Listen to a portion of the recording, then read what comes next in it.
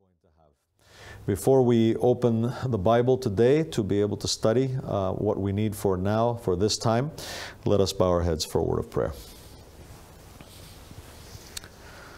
O Almighty and everlasting Father, we are so thankful that indeed Thy love is like a river and an ocean to us. We thank Thee for Jesus Christ, our Lord and our Savior, who died for our sins and whoever lives to make intercession for us. We thank Thee, O God, now for this time that we can look at Thy Word and be able to study its precepts and its promises, to be able to know how we ought to live in this time in Earth's history, to be able to know what we ought to learn from the things that have happened in the past and the principles and the guidelines that are given in Thy holy Word.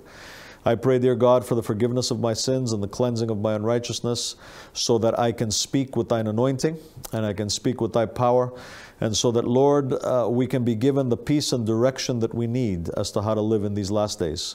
Help us, O Father. Be with us today and give us Thy grace and Thy strength. In Jesus' name, amen.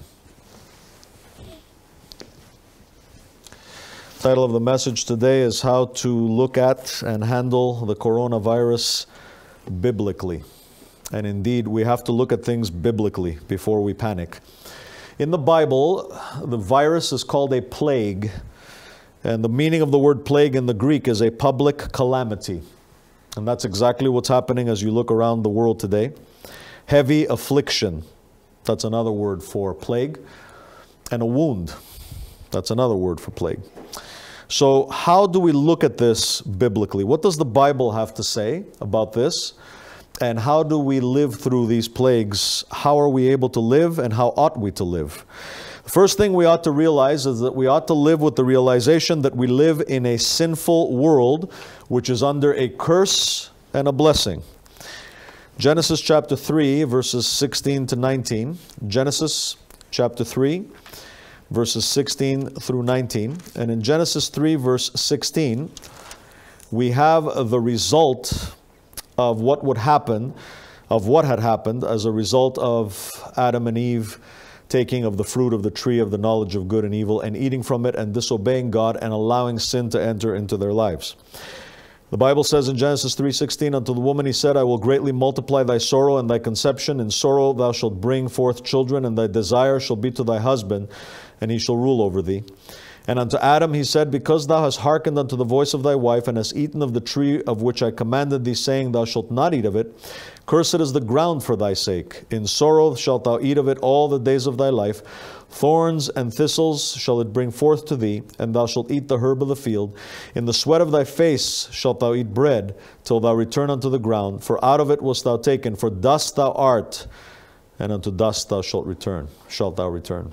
And so here, Adam and Eve were reminded that everywhere they would look in the basic elements of life, whether it be by birth, whether it be by work, or whether it be by travail, everything would have sorrow mixed into it. Everything would have thorns and thistles mixed into it. Everything would have difficulties mixed into it. It would be a hard life. It would be a difficult life because sin has been allowed into this planet, into our lives, into our beings. And as a result of sin and rebellion, we have allowed Satan to enter and become the god of this world. And the god of this world functions this way. He is out to kill and to destroy mankind. He is out to make us sick. He is out to make us, to get us to go away from God. He is out to stimulate and to multiply sin in this world. But praise God that it didn't end with a curse. Because God made a promise in Genesis 3:15, and the promise is powerful. He said to Eve, and I will put enmity between thee and the woman, and between thy seed and her seed. It shall bruise thy head, thou shalt bruise his heel.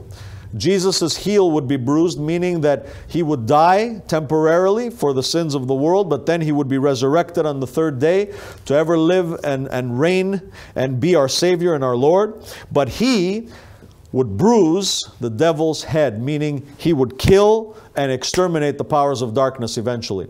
On the cross, he made a spectacle, an open spectacle of sin and Satan and the devil, and he exposed them, and the day is coming when he will make an end of all sin and all unrighteousness. But we have to understand that in the meantime, We live in a sinful world, and sin has consequences. And part of that consequence, part of those consequences are the judgments of God when we sin and when we allow sin to reign in our lives. Sometimes plagues are direct judgments from God to lead His people to repentance and faith, and to lead the people of the world who are lost to repentance and salvation. First of all, sometimes plagues are direct judgments from God to lead His people to repentance. Notice what it says in Deuteronomy chapter 28 and beginning in verse 15. Deuteronomy chapter 28 and beginning in verse 15. And in Deuteronomy chapter 28 and beginning in verse 15, we notice what God says there. First, He had pronounced blessings upon His people.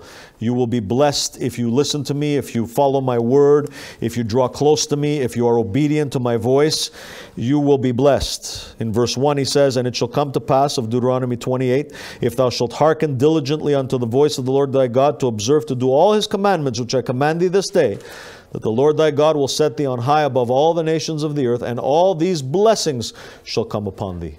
Blessings in their food, blessings in their family, blessings in all these things. It's not necessarily the amount that you have, but it's necessarily that you enjoy whatever you have and you're at peace and contentment because God is in the midst when you follow His word and His voice.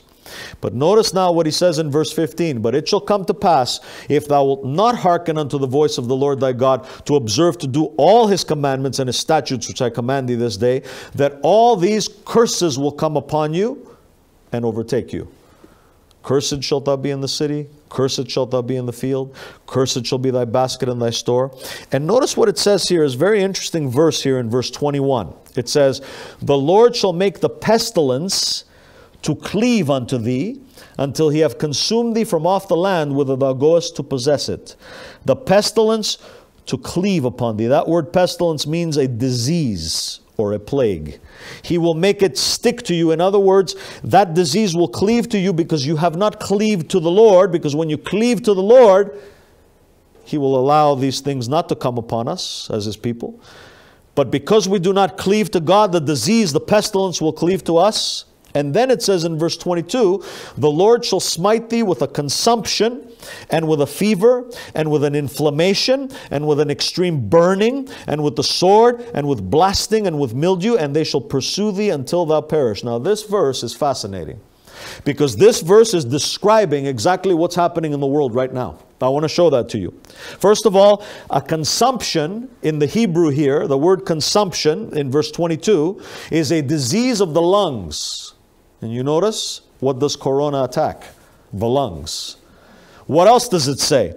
It says also that you will have a fever. And that word for fever there means a burning up. A burning, an extreme burning.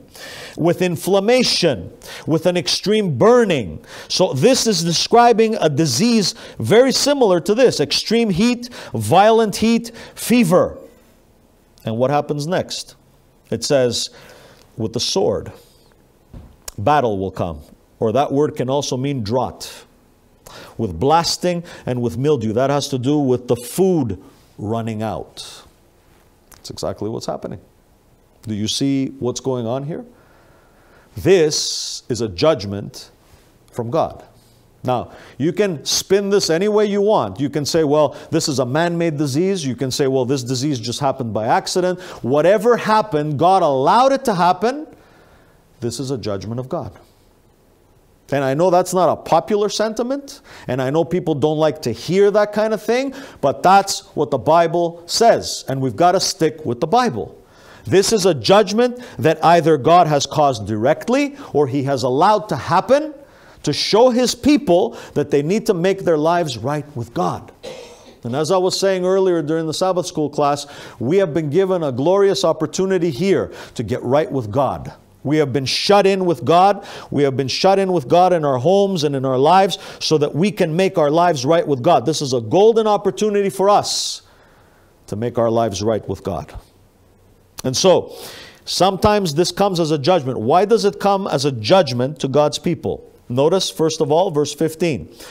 if you will not hearken, listen to the voice of the Lord thy God, to do what? To observe, to do all his commandments and his statutes, which I command thee this day, that all these curses shall come upon thee and overtake thee.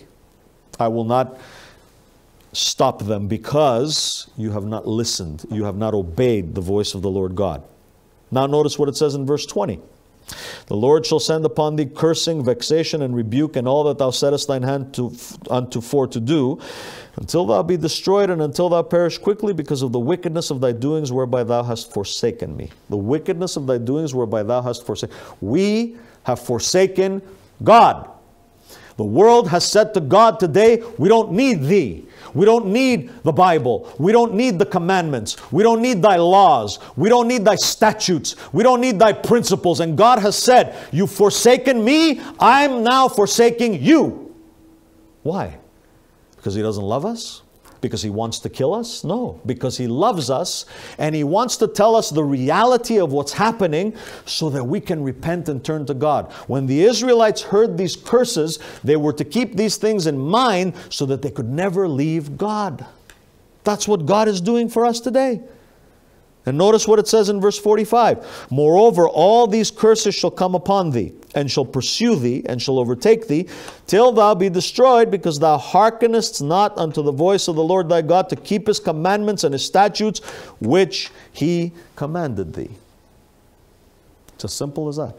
God is telling his people today, you need to return to me.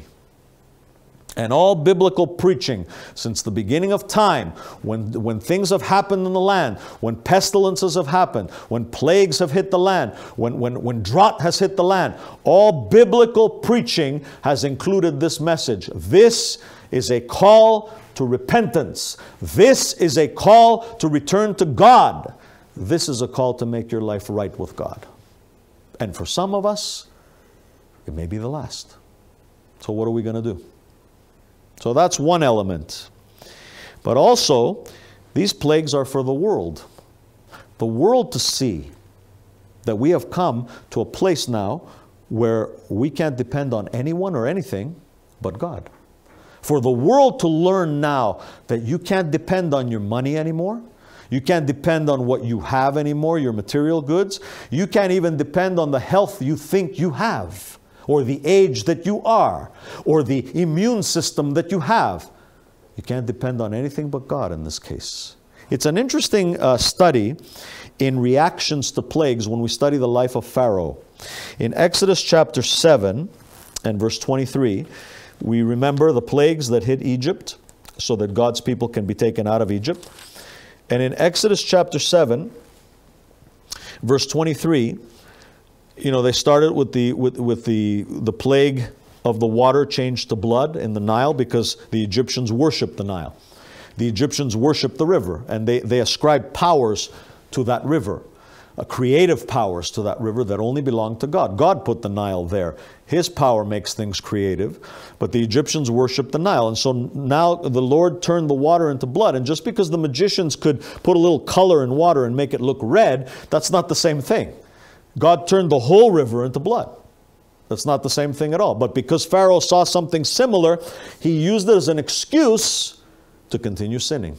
And that's what happens so many times, not only to the people of the world, but even to the people in the church. We use these opportunities to justify sin. We say, well, if this goes away and I make it, I'll go right back to business as usual.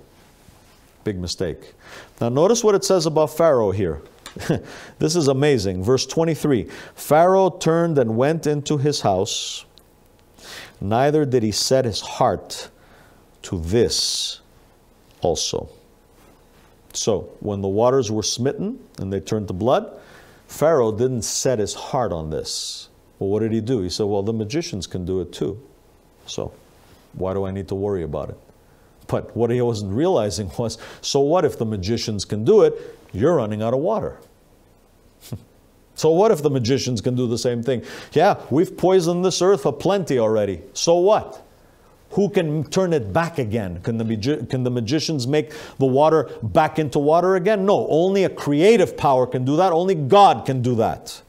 But if we don't set our hearts to what's happening right now, beloved, if we don't put our hearts in this thing and say, God is speaking to us, He's calling us to live a life that is pleasing to Him, then it's just going to continue.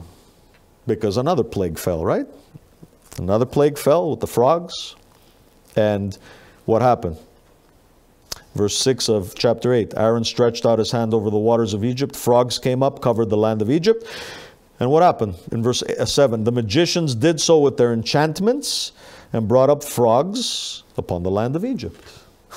And what did Pharaoh do? Then Pharaoh called for Moses and Aaron and said, entreat the Lord that He may take away the frogs from me and from my people, and I will let the people go, that they may do sacrifice unto the Lord. So just take the frogs away, because the magicians can bring the frogs in, but they can't take them out. Only God can do that. So entreat them to take them out. And that's usually what we do, isn't it? We say, oh Lord, just help me this once and I will do everything. Foxhole prayers, we call them, right? When we're at a state of emergency, oh, I'll give myself, I'll surrender myself, I'll do anything, Lord. Just let this calamity pass. And the Lord, out of His mercy, allows the calamity to pass to show you that you weren't really serious. That you weren't really serious with what you were saying, because you go right back to the drawing board. Pharaoh here said, pray. And then what did Moses say? Moses said to Pharaoh, glory over me. When shall I entreat for thee and for thy servants and for thy people to destroy the frogs from thee in the houses, that they may remain in the river only? And he said, tomorrow. And he said, be it according to thy word, that thou mayest know that there's none like unto the Lord our God. I'm going to pray to God to take this plague away, so that you can know what? That there's nobody like God. See? So it happened. And notice verse 15. Moses prayed the next day. The frogs were gone. Verse 15 says, when Pharaoh saw that there was respite, he hardened his heart and hearkened not unto them as the Lord had said. That's what I was saying earlier. You pray the prayer, there's a respite, and you go right back to your old life. Spirit of Prophecy says something very interesting here in 4th Spiritual Gifts 54 and 55. During the plagues on Egypt, Pharaoh was punctual in his superstitious devotion to the river and visited it every morning. And as he stood upon its banks, that is the Nile, he offered praise and thanksgiving to the water, recounting the great good it accomplished and telling the water of its great power, that without it they could not exist, for their lands were watered by it and supplied meat for their tables. So he still went to the Nile and ascribed power to the Nile. And today we want to ascribe power to whoever can fix this mess, humanly speaking. We want to ascribe power to them and say, oh, they'll make a vaccine for this. They're going to develop a cure for this. Something is going to happen to cure this. That's a very Pharaoh-like reaction to the problem. Pharaoh didn't stop his devotions to his pagan gods because he had hardened his heart. Let us be careful lest the same thing happen to us. In Exodus 8, verse 28, notice what it says there. Pharaoh said, I will let you go, that ye may sacrifice to the Lord your God in the wilderness, only ye shall not go very far away. Entreat for me, because now the flies had come in. So pray for me, I'll do it, but not too far. Compromise. See? Lord, just help me with this problem and I'll do so much for you and not more. No, God says, I want all of you. My son, my daughter, give me thine heart. Don't just give me part of you. Give me everything. That's what He wants, because when you give Him everything, then He gives you His grace, His peace, His love, His salvation, His faith, His joy. And notice, the Lord did according to the word of Moses, and He removed the swarms of flies. Verse 31, from Pharaoh, from his servants, from his people. And what happened? Verse 32, Pharaoh hardened his heart also at this time also, neither would he let the people go. So he says, I'll let you go a little bit. Once the flies left, I won't let you go at all. Hardening of the heart. Be very careful that you don't find yourself in this position, beloved, because we're in the midst of a plague. We're in the midst of plagues right now. How are we going to handle these plagues? We need to really make sure that we make our lives right with God and we mean it. We don't just do it because it's an emergency situation, because we want respite. We do it because we really realize how powerful God is and how important He is and how much He loves us and how much He wants us to live in our lives.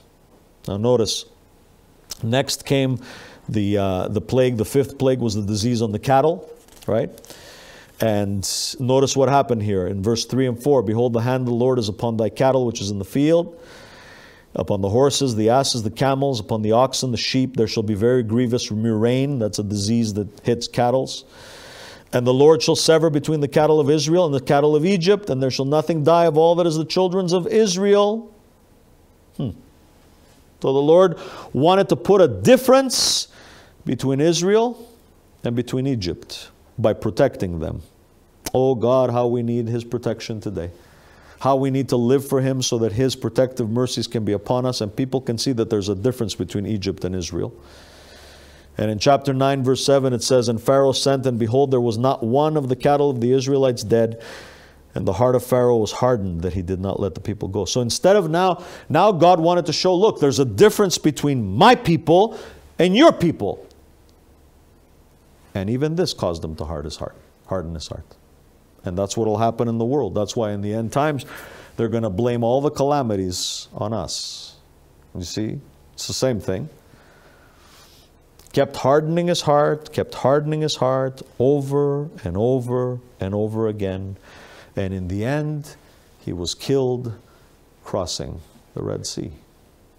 So, or his army was killed crossing the Red Sea, but he lost. He lost the battle. So we have to be so careful, beloved, that we don't lose the battle. In this time of plague, we should be getting our hearts right with God. We should have faith in God. We should go forward. We should say, Lord, thy judgments are just. We deserve them. We deserve them. Not to go along with what the world is saying. Oh, how can you say such a thing? How can God judge this? And how can God affect that? No, we richly deserve the judgments that have come upon us, O Lord. Lead us to repentance. And for the world, it's saying, come to Christ. Come to Christ. He's the only hope of mankind. He's always been the only hope of mankind. And so interesting to see here Pharaoh's reaction. In chapter 9, again, the boils came in, the sixth plague, and notice what happens. The magicians, verse 11, could not stand before Moses because of the boils, for the boil was upon the magicians and all the land and all the Egyptians. And the Lord hardened the heart of Pharaoh, and he hearkened not unto them as the Lord had spoken unto Moses. So God knew what was going to happen.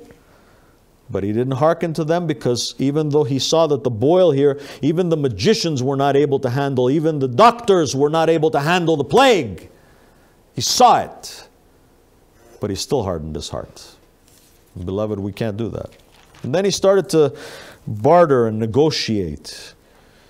Look at this in chapter 10, during the locust plague. The locusts came, chapter 10.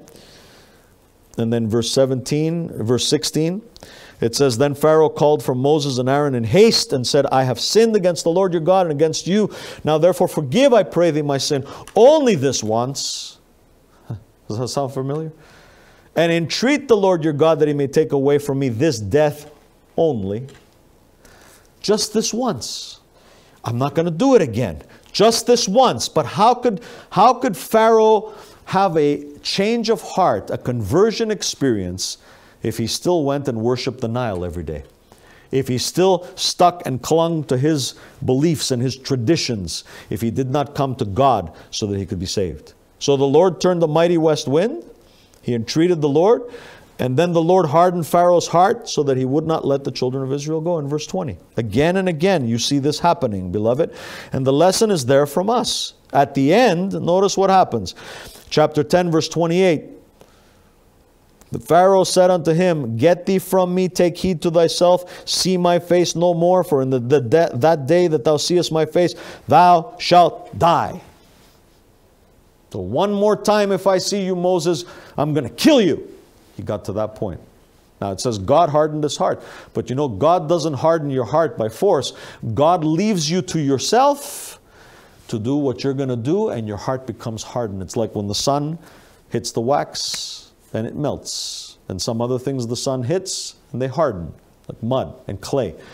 So when that heat hits a heart that is receptive to him, the heart softens. When that heat hits the heart that is not receptive to him, it hardens. And that's exactly what happened to Pharaoh. And in the end, he was even going to kill God's messenger because he didn't want to hear about the truth, even though he had seen signs and wonders, beloved.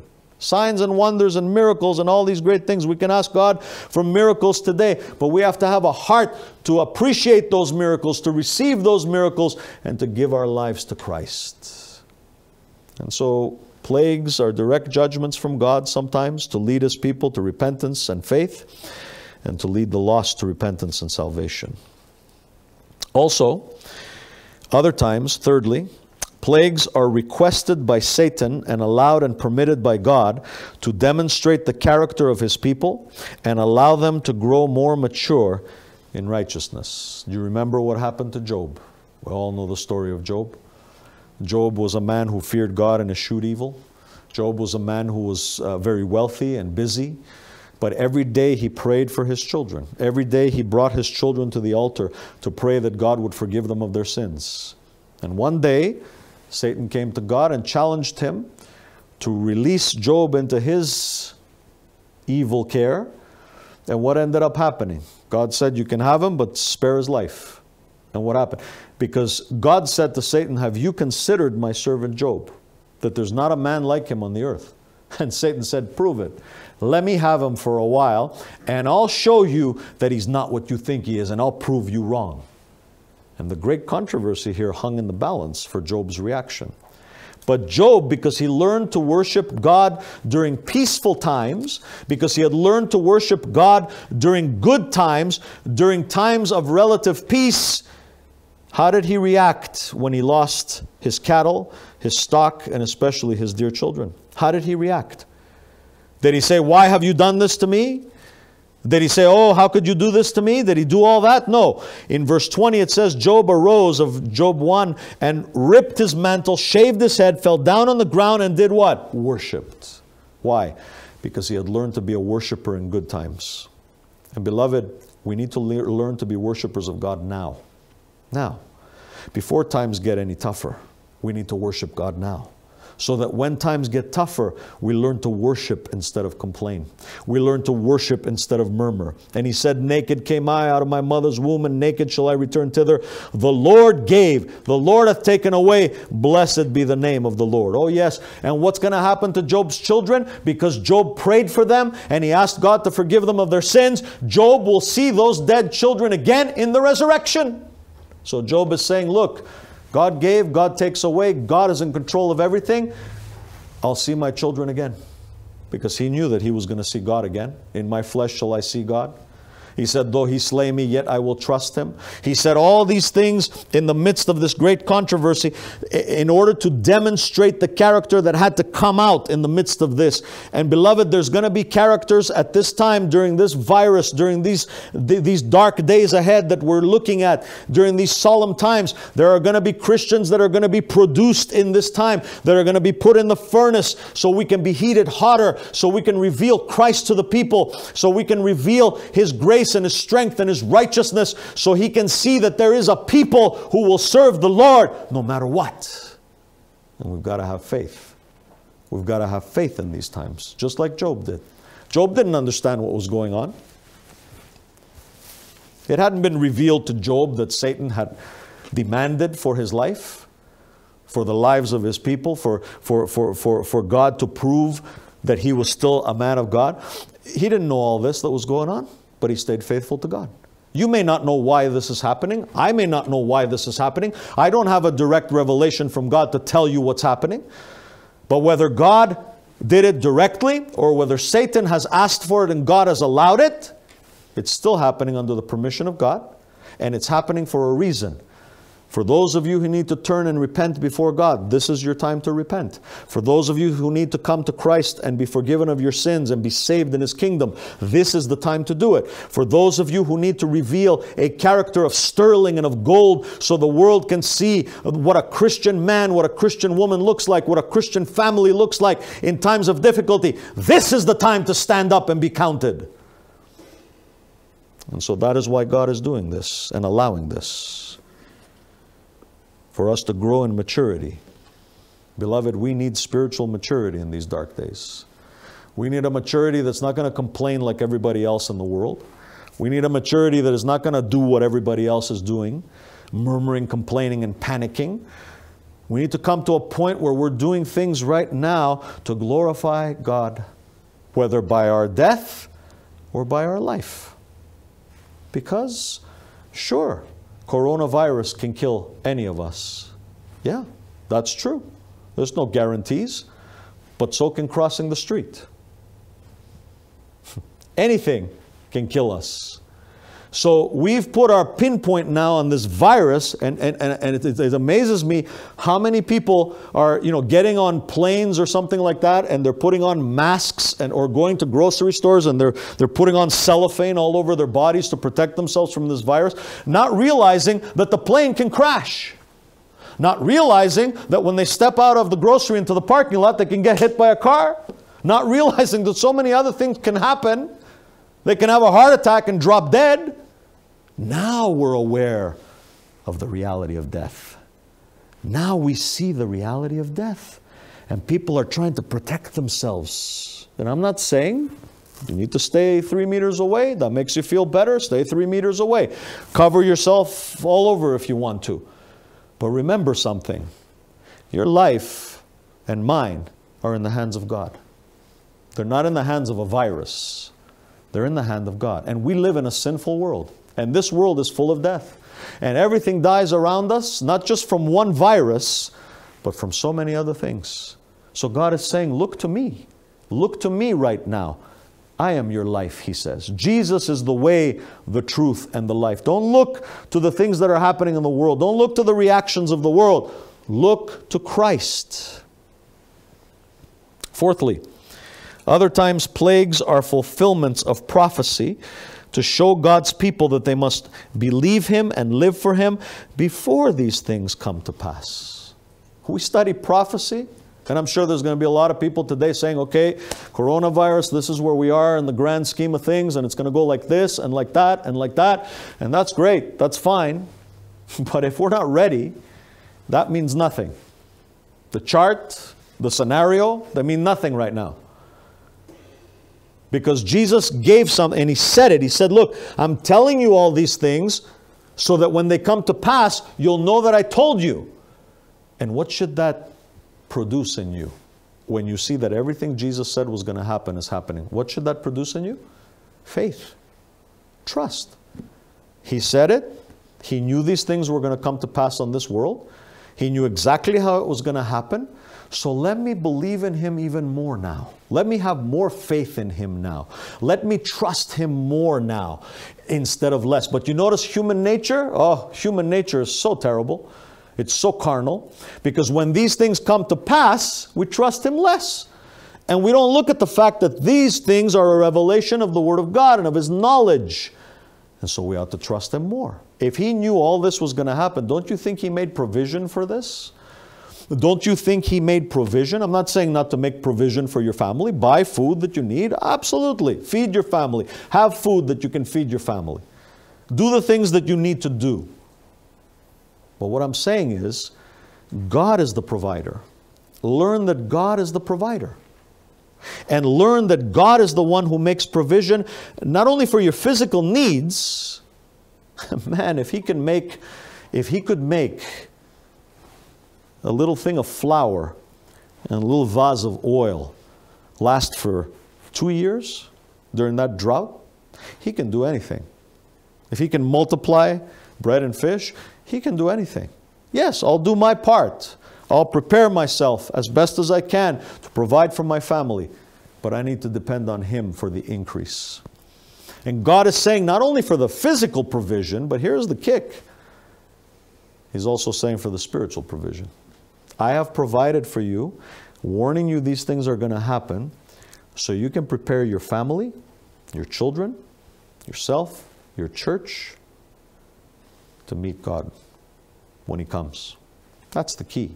That's the provision He's made. Now notice here, Matthew 24, right? We love to read these prophecies and tell everybody, okay, this is happening exactly like it says it's going to happen. Great. Praise God. He knew it. He said it. His word is true. Now what? How do we live? Matthew 24 verse 7, for nation shall rise up against nation, kingdom against kingdom. There shall be famines. Are there famines? Pestilences, yes, plagues, and earthquakes in diverse places. All these are the beginning of sorrows. Look what's coming next. Verse 9, then they shall deliver you up to be afflicted, and shall kill you, and you shall be hated of all nations for my name's sake. Now, I'm not doing eisegesis here. I know you theologians in the crowd say, well, this was during the Dark Ages, and that's it. Fine. But isn't this relevant for us today? That the next thing that can happen to us is that we will be delivered up, persecuted for our faith? Sure. Are we ready for that? That's the question I'm asking. He says that's the beginning of sorrows. So when God brings all these things to pass, He's preparing you for what's coming next. He's preparing you to stand for Him to the death. Because you see, after coronavirus, well, we're not going to fear death anymore. We're not going to fear anything anymore because we will have made our lives right with God. And even if they come to us and even if they say, deny your faith or we're going to take everything away from you, take it all away. My treasure is hid with Christ. You see, so look at how we look at these things and we don't realize what Jesus is saying. Look, all these things God is allowing to prepare His people, to prepare the world, that whether by our life or by our death, people will come to Christ and will stand for our faith. Where are you in this, beloved? Where am I? We need to examine ourselves. This is the time of self-examination. This is not the time to panic. This is not the time to go crazy to see if you have enough toilet paper in the stock. This is the time to get right with God. This is the time to make sure that you're right with God.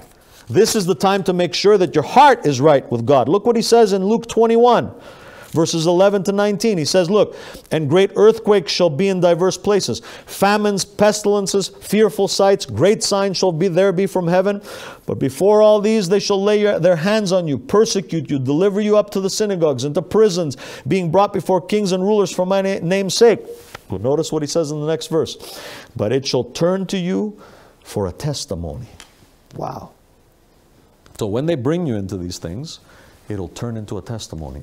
Can't we turn this corona thing into a testimony?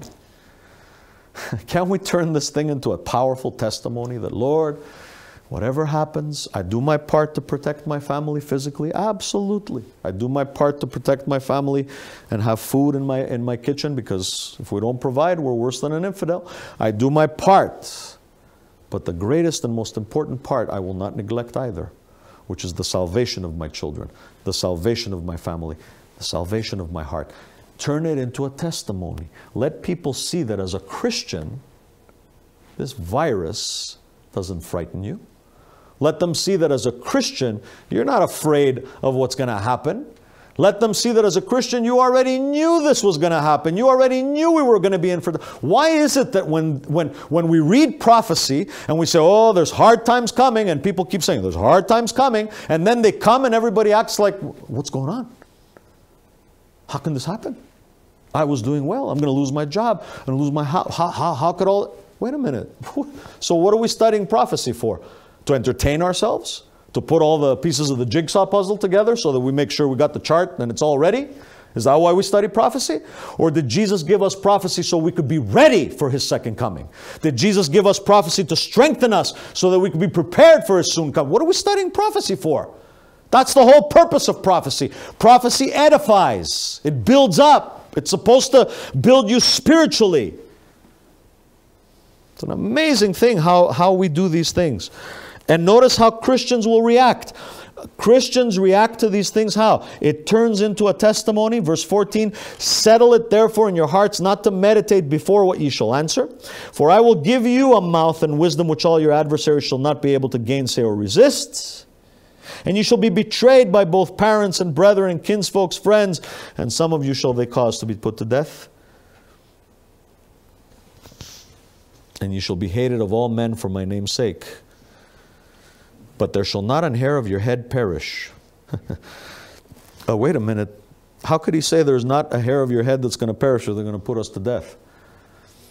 Because that's not the life we're protecting. This life is not important. It's the next life that is vital. And look what he says. in your patience possess ye your souls. What is the patience of the saints? What is it? Come on, you know the answer. Here are they that do what? Keep the commandments of God and have the faith of Jesus Christ. Do you keep the commandments of God by the righteousness and the power of Christ in you? Do you have the faith of Jesus Christ in you? Then in patience possess ye your souls. If you don't, make it right with God, and He will give you the power to obey Him. So yes, in 26 he says, men's hearts will be failing them for fear and for looking after those things which are coming to the earth, for the powers of the heaven shall be shaken. Men's hearts will be failing them for fear. Not my people's hearts, not my church, not my people, my movement, my remnant. They're not going to be failing for fear. Men are going to be failing for fear. And that's what's happening. Shouldn't we display the peace of Christ, the bravery of Christ, the faith of Christ? Because look at how the ungodly are going to react to plagues. Look at Revelation 16. Man, we love looking at these passages, but how different they become when we're actually going through them, isn't it? It's nice to look at things theoretically, isn't it? When nothing is happening, it's nice to look at things and go, yeah, that means that, this means this, and yeah, there's going to be persecution, yeah, yeah, but I love Jesus, and He loves me, yeah? How about now? How about now? Look at when it's actually happening, how the meaning of the Scriptures change, how deep and profound they become, how real they are now. They're not a theory anymore. Look at what it says in verse 8. Of Revelation 16. And the fourth angel poured out his vial upon the sun, and power was given unto him to scorch men with fire. That's the fourth plague. And men were scorched with great heat, and blasphemed the name of God, which hath power over these plagues, and they repented not to give Him glory. See, these people know it's God. They know it's God's judgment, and they don't repent. They actually blaspheme Him. Shouldn't we be so careful? Those people, their probation is closed already. They're not coming to repentance anymore. And they're under the 7 last plagues, which is still future. So this is nothing. I want to be ready. Don't you? I don't want to be blaspheming God now, because if I blaspheme Him now, I'll blaspheme Him then. If I don't repent now, if I don't give Him glory now, I won't give Him glory then. I'll be among that number. And notice verse 10, the fifth angel poured out his vial upon the seat of the beast, and his kingdom was full of darkness, and they gnawed their tongues for pain, and blasphemed the God of heaven because of their pains and their sores, and repented not of their deeds. Did you catch the difference? They had pain and soreness. They blasphemed them because of that, but they didn't repent of their deeds. You see, God is saying, look, don't be complaining about the hard times physically. Don't be complaining about what's happening now physically because you're in pain or soreness or travail. Look at your deeds. What are your deeds? What are you doing for God? If you don't, then if we live that long, we'll be among that number who blasphemes God. Did you see the difference between the two reactions? Plagues and fulfillments are fulfillments of prophecy at other times to show God's people that they must believe in Him, live for Him, before these things come to pass. So, beloved, maybe we didn't get ourselves ready for this one. Can we get ready now? Can we start getting ready right now? This is our opportunity. What can we learn for self-examination through COVID-19 spiritually? Well, first of all, sin is more lethal than COVID-19. More lethal than any disease out there. I don't care how lethal they say the disease is. Sin is worse. Interestingly, with COVID-19, you can have it and not know it. And so many people do not examine their hearts to see if there's any wicked way within them. And you can spread it to others unknowingly. And so often we influence others to evil because we don't examine our own hearts. Think about these things below. Look at things spiritually, and then you will be able to see the reality of these things. People are buying up stores. Now, I'm not saying you want to pack up. We've all become panic buyers because of the first panic buyers. So now we're all panic buying because we're afraid we're going to run out of something because they're running out of everything. So now we're buying and we're hoarding everything. And God says, what shall it profit if you gain the whole supermarket and lose your own soul? What shall it profit? You're going to feed your family for a couple of months, 3 months, 6 months, a year? You have storage enough capacity to feed them for a year? Fine. Then what? When life comes to an end, maybe this thing will pass and everything will go back to normal. Then what? What happens in eternity? So I want to close by giving us some solutions, biblical solutions. How must we respond to this plague? How must we respond to this crisis, and any other for that matter? Any other for that matter. Well, first of all, I want to show you what it says in Numbers chapter 16, 46 to 50. Numbers chapter 16, 46 to 50.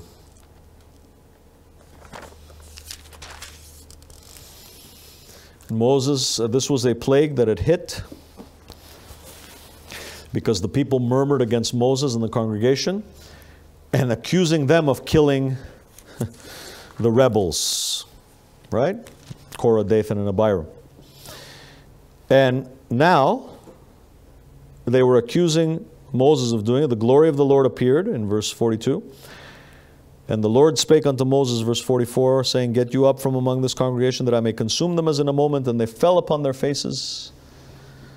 And Moses said unto Aaron, Take a censer, put fire therein from off the altar, put on the incense, and go quickly unto the congregation, and make an atonement for them. For there's wrath gone out from the Lord, the plague is begun. And Aaron took as Moses commanded, and ran into the midst of the congregation, and behold, the plague was begun upon the people, among the people. And he put on incense and made an atonement for the people. What does incense stand for? Prayer. Incense is the prayers of the saints. Took that incense, went to the altar, offered it for the people. And he stood, it says, verse 48, between the dead and the living, and the plague was stayed. 14,000 people died in that plague. It's a pretty serious plague. But what stopped it?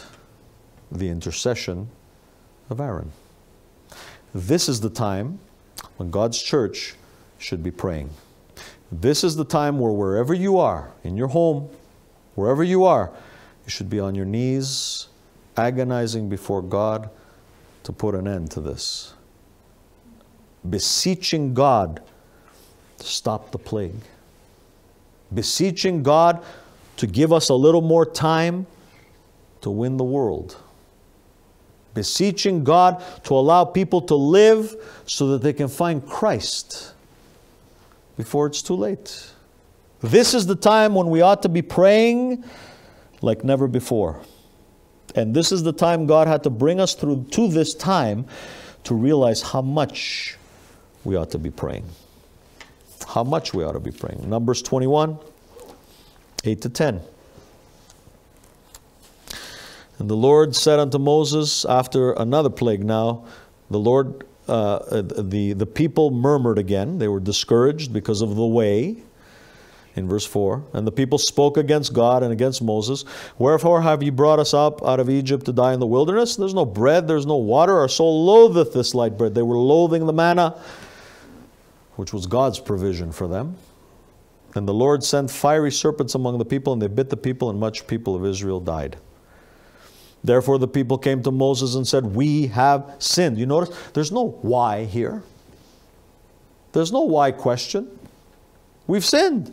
That's the reaction God is looking for.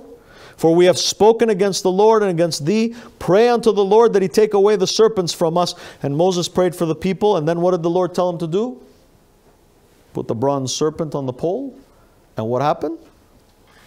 And the Lord said unto Moses, Make thee a fiery serpent, set it upon a pole, and it shall come to pass that everyone that is bitten, when he looketh upon it, shall live. And Moses made a serpent of brass and put it upon a pole. And it came to pass that if a serpent had bitten any man, when he beheld the serpent of brass, he lived. What was the key? Look. Look.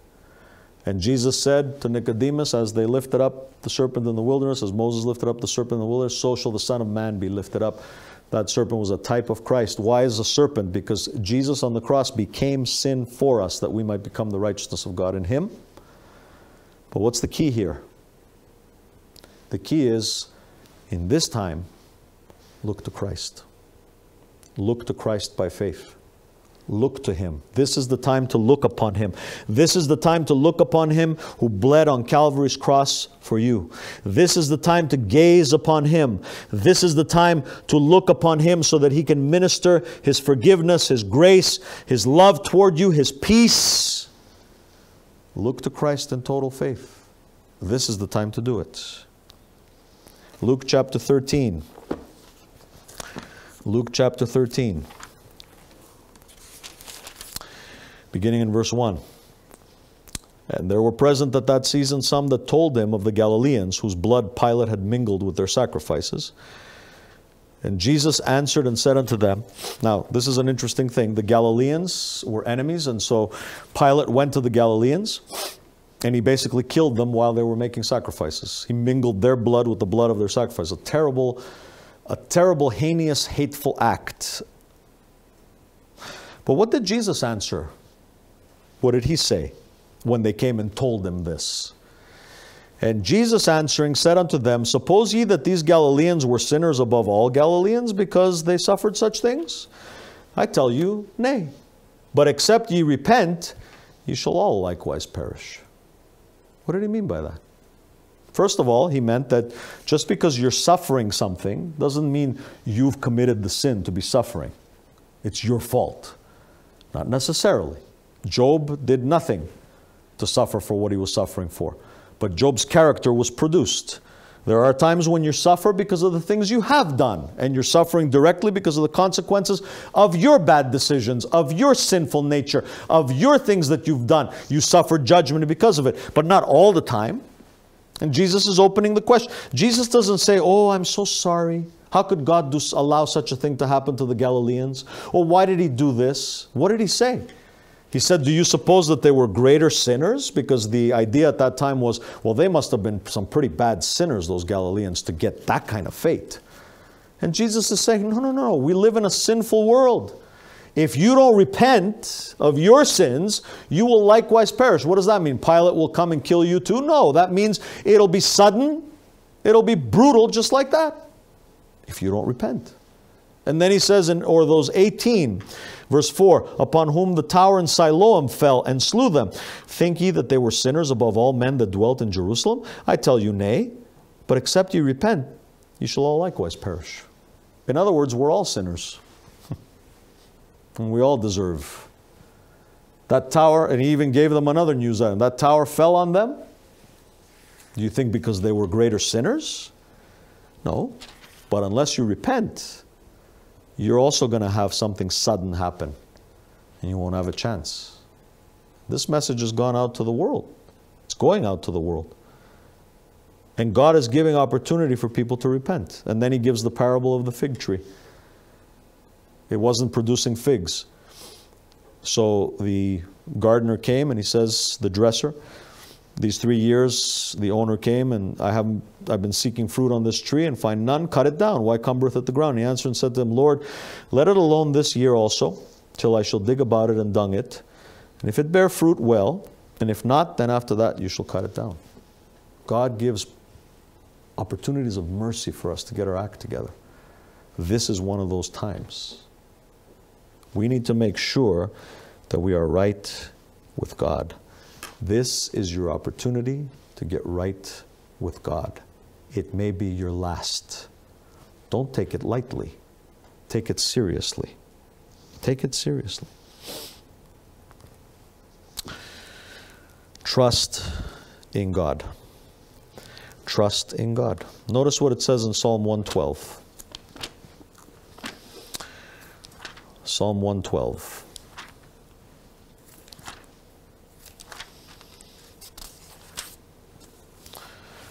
Psalm 112, I want to look at 7 and 8. Talking about a godly man. He shall not be afraid of what? Evil tidings. Bad news. He will not be afraid of bad news. Why will he not be afraid of bad news? Three reasons. Number one, verse 1. Praise ye the Lord. Blessed is the man that feareth the Lord, that delighteth greatly in His commandments. Fear the Lord is to respect Him, to revere Him, to tremble before Him, to know that He's God, He has made us and not we ourselves. And to delight greatly in His commandments means that whatever He tells us to do, we do it with delight. It's not a burden. That's number one. This is the man who, when he hears evil tidings, he's not moved. His heart, why else? He's not afraid. Secondly, verse 7, he shall not be afraid of evil tidings. Why? Because his heart is fixed. Fixed on what? Rooted and grounded in Christ. Fixed on God. Immovable. Established, like it says in verse 8. His heart is established. He shall not be afraid until he sees his desire upon his enemies. It's established. Thirdly, trusting in the Lord. He fears God. He delights greatly in His commandments. His heart is established. His heart is fixed, and he trusts in God. It's interesting to me that the one thing that they're telling people to do right now, more than anything else, is to wash their hands. And where does that come from? The Bible. The Bible tells us to wash in running water. In Leviticus 15:13, when somebody had touched something unclean or something, they were to wash in running water. And you know that it took a doctor to realize that even in 1845, because people hadn't even realized it then. We think we're so ahead with our technology. And it comes down to something the Bible's already said. Just wash your hands. Keep yourself clean. Isn't that interesting that the Bible once again comes into focus here? Not only as the physical solution, but as the spiritual solution. I just find that fascinating. And so Psalm 91, which many people have been quoting, and it's worthy of quotation. What does it say? He that dwelleth in the secret place of the Most High shall abide under the shadow of the Almighty. I will say of the Lord, He is my refuge and my fortress, my God, in Him will I trust.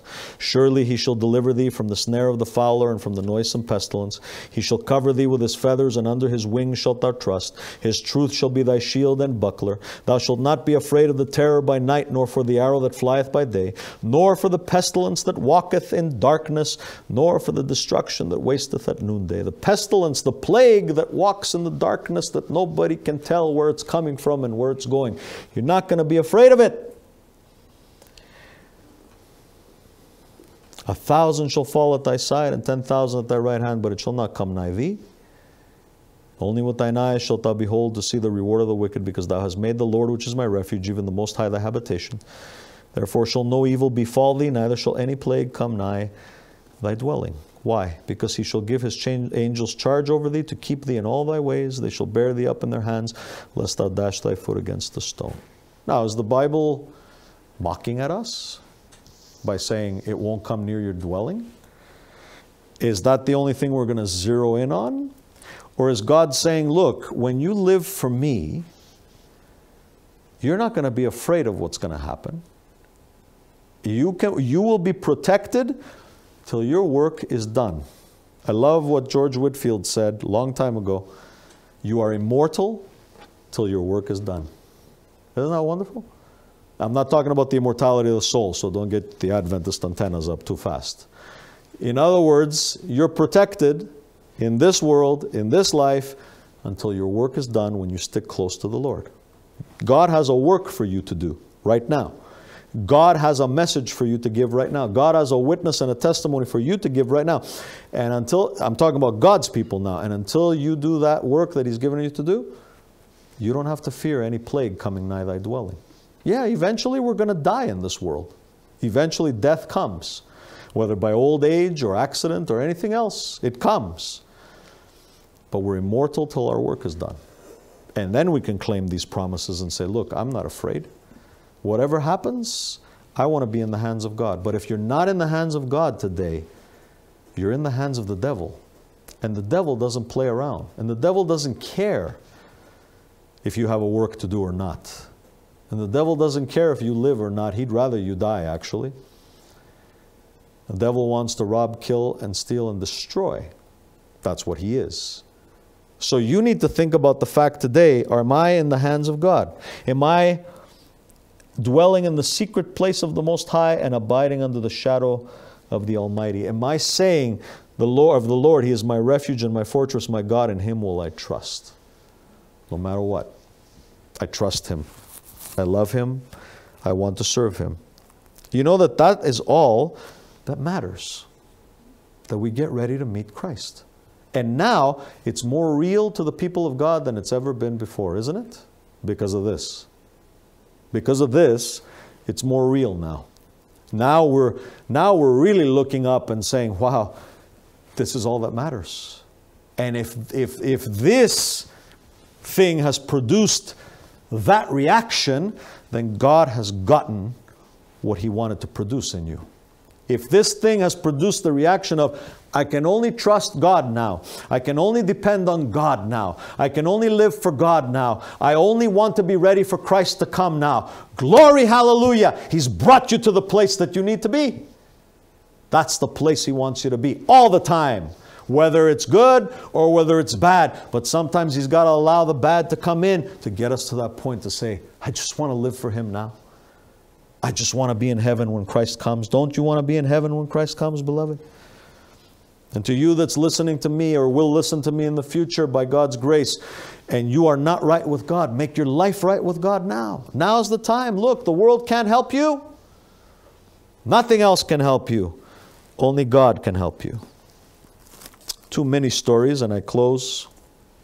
One is about the Moravian missionaries. I love telling this story because it always touches my heart. The Moravians were such powerful missionaries because of their 100-year prayer chain that they did, which went intergenerationally, by the way. 7 days a week, 24 hours a day. People were assigned to pray every hour on the hour. Wouldn't that be a good idea if we did that? And after that prayer, a great revival came. And these missionaries were so powerful and so fearless and so focused on the mission of giving Christ to everyone that they met, that they went to this place where there was a very famous leper colony. And two of them decided they were going to go in there, sacrifice their lives to witness to these lepers. They went in, they witnessed to them, and they died of leprosy. But it doesn't end there. Two others were waiting outside to take their place, Moravians. And every time they would get a notice from the leprosy colony that the two missionaries had died, two more would go in and continue witnessing intergenerationally. Isn't that interesting? I mean, that blows my mind. See, these men weren't going in there and saying, look, I'm going to live through all this. I'm going to make it through the leper colony. They didn't care about that. They said, look, as long as I'm here and I stay alive, I'm going to witness to the Lord. Isn't that a good attitude to have? Don't God's people need that attitude today? Look, as long as I'm here, as long as I've got breath in me, I'm going to keep giving the gospel. And then you have a story like John G. Lake, who went to South Africa, and there was a great, I believe it was a scarlet fever that was going on over there. And he prayed to God to be so filled with the Holy Spirit that he would be immune to this fever that everybody else was catching, so that he could minister the gospel to those people. And you know what happened to him? He went to South Africa, and he was helping people bury their dead and preaching Christ to them, touching dead bodies, breathing in dead fumes, and nothing happened to him. He never got sick. He was immune to the disease. Why? Because God would have it so. God gave him that prayer to pray so that he could be protected. It's not up to us. It's up to God. It's not up to us to be asking questions. It's up to us simply to have the attitude, Lord, Thy will be done in my life. I will do whatever Thou commandest me to do. I will go wherever Thou commandest me to go. And I will go through whatever Thou commandest me to go through. That's why missionaries have gone to other lands. They've lost wives. They've lost children. They've lost husbands. They've lost people. And they've continued to minister to them. Why? Because that was the goal. That was the goal. And there are others who have gone and been missionaries for 80 years in the same place, and they died comfortably in their bed of old age, and they never got any of the sicknesses that were going around back then. Why? Because it's all up to God. God has the plan. And you know what? God has a plan even right now through coronavirus. He has a plan. He's already figured it out. A long time ago, He figured it out. So what have we to fear? Let's rest in His hands. Let's come to Him.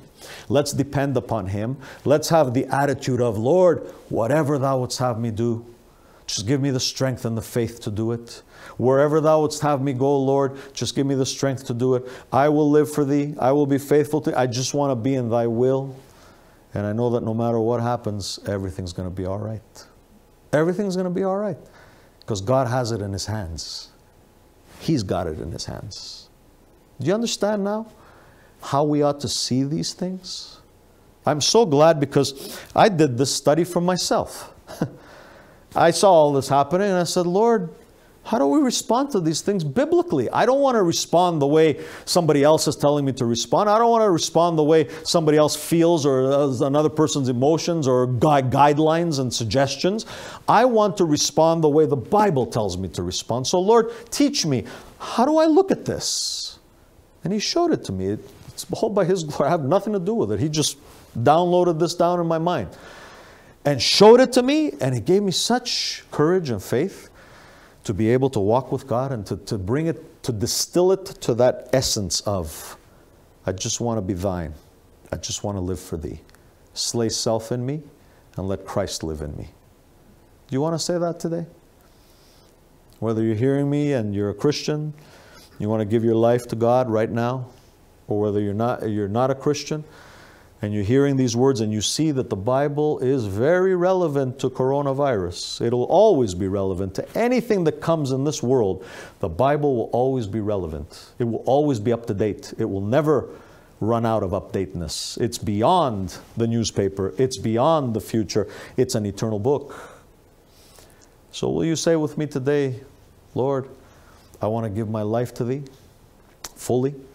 Whether you're a Christian or not, I want to give my life to Jesus. I want to give my heart to Jesus. I want to repent of my sins so that I know that no matter what happens, I'm ready to meet God. I'm ready to have eternal life, and I'm not going to worry anymore. I'm going to do my best to serve God with His power because He's got everything in His hands. Nothing is impossible with God. Nothing is impossible with God. Would you like to say that? If you do, let's kneel together.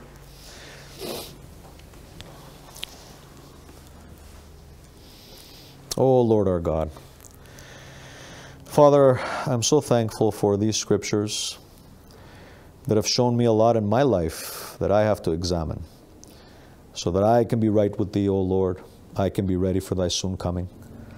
And I'm so thankful for these scriptures, and I just pray, Lord, that the people who have heard or will hear of these things, that their minds will be tuned heavenwards, that we will realize, oh God, that these things have come upon us because we need to repent of our sins. We need to make things right with Thee.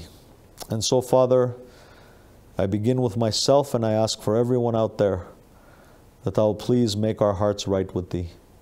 We confess our sins before Thee, Lord. We are sinners. We have sinned.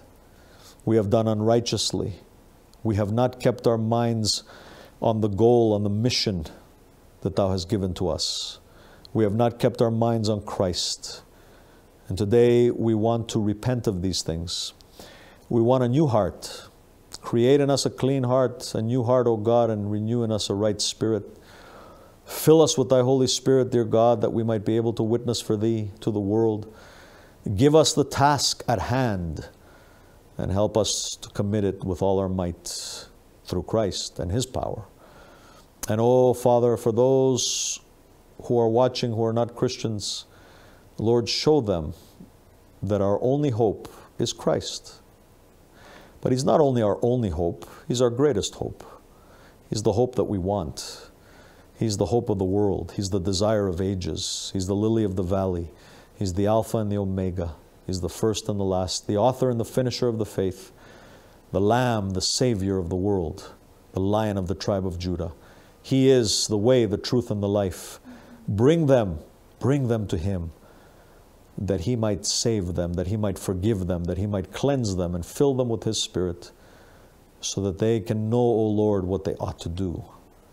O God, show us what we ought to do. Show us, dear God. Revive thy people. Strengthen thy people during this time. Take away the fear and the anxiety. Take away the faithlessness. Take away the regrets, but help us to bring our sins to thee. This is no time to wallow in our guilt, O God. And if we're entertaining guilt that leads to death, the repentance that leads to death, help us to entertain it no more. But help us to entertain the repentance that leads to salvation, to confession, to forgiveness, to be cleansed of sin and forgiven of all unrighteousness, to have the peace of God that passeth all understanding, and to decide from this day forward, not like Pharaoh did, not with the purpose of hardening the heart later on. From this point forward, we are thine, and thou art ours. We thank thee and we praise thee for all these things, asking them in the matchless, holy, fragrant, and strong name of Jesus Christ, our shepherd. Amen.